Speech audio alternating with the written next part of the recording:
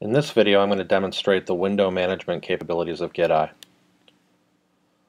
This is the default presentation of GitEye when you launch it. On the left-hand side, you've got a thin area for list type views, and on the right-hand side, you've got a much wider area for your content. I'm going to demonstrate how you can customize this to your liking. To start with, let's see, I'll look at the history of a repository. Let's say I want to just minimize this section altogether, and so that my history is taking up my full screen.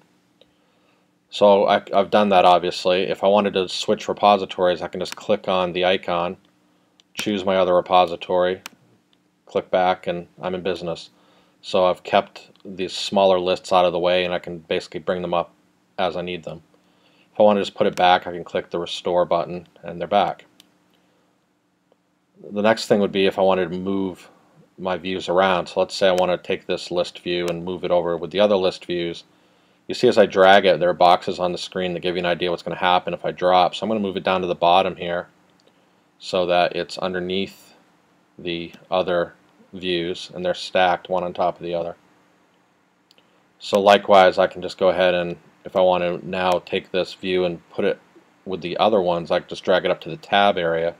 And you see, instead of a box, I have a thin little line that shows me it's going to go in with the tabs. And now I'm back to this whole space being used. And at the same time, I can just go ahead and move this back now where I had it before. So that's how I like it. You can also completely detach a view. So let's say I want to take my history view and have it in its own window. I can just drag it off the screen. And that then basically creates a separate window. So if I had multiple monitors, I could put this window on a separate monitor so that it's always showing. If I wanted to have more than one view in this window, I just got to drag the tab and drop it just like I did before. And if I want to put this back, I can just grab the tab and drop it back with the other views. Of course, the other thing you can do is close views that you don't need. And if you need to get them back, you can go to the window menu, show view, find it, and that'll just open it up again.